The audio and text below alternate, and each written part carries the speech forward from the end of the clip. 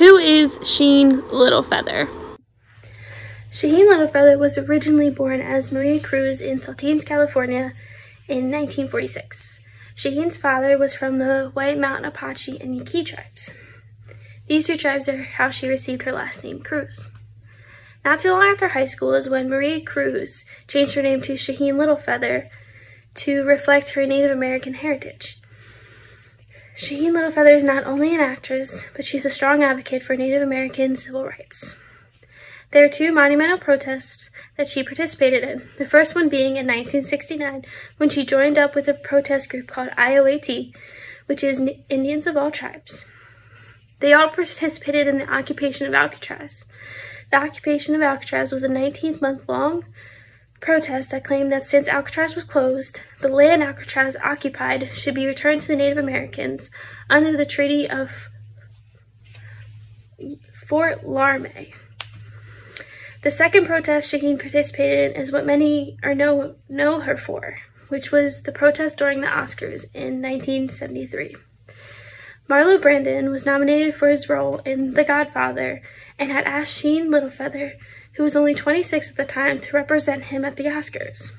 When Marlon Brando won the Oscar for Best Actor, Sacheen took the stage and declined the award with a powerful speech.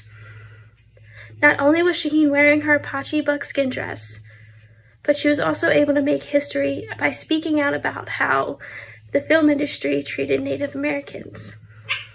She also talked about the topic about the Wounded Knee Massacre that happened in 1890 and brought attention to how the Wounded Knee occupation that was going to be taking place later that year in 1973, May of 1973. The backlash Sacheen Littlefeather received due to her brave speech at the Oscars nearly destroyed her career. This speech basically got her blacklisted in Hollywood. Even though her career was destroyed, she became a symbol of rebellion for Native American civil rights. Sacheen Littlefeather has co-founded the National American Indian Performing Arts Registry, which gave the opportunity of 7 Native Americans to join the cast of the well-known movie Dancing with the Wolves. Sacheen Littlefeather did not let the critics' hate or being blacklisted get to her. Instead, she went back to school and got a degree in holistic health and nutrition with a minor in Native American medicine. Even though many do not understand Native American medicine, Sacheen was able to educate those around her. Even after 5 decades later, Sacheen Littlefeather's speech at the Oscars remains one of the most memorable appearances and speeches in history. Even with her nationalized speech, unfortunately, she was not able to change much in Hollywood pertaining to those of representation of Native Americans in movies, TV shows, and other film works.